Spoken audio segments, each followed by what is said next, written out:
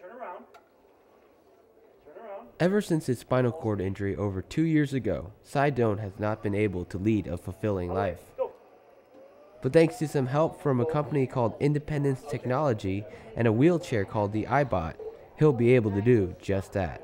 Oh, I feel like I'm the very lucky one in Omaha because this is the last one they ever make. The iBot differs from other powered wheelchairs by its ability to let its users walk up and down stairs, allowing Sai to be more independent. I really like it because it helped me both ways. First, I can move around the house easier. I can go to my backyard in the summer. I can walk with my wife.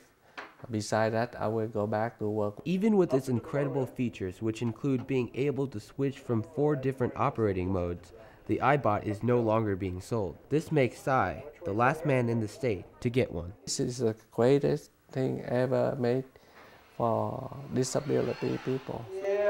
Johnson & Johnson has announced as of January 2009 it has stopped all sales and marketing of the iBot.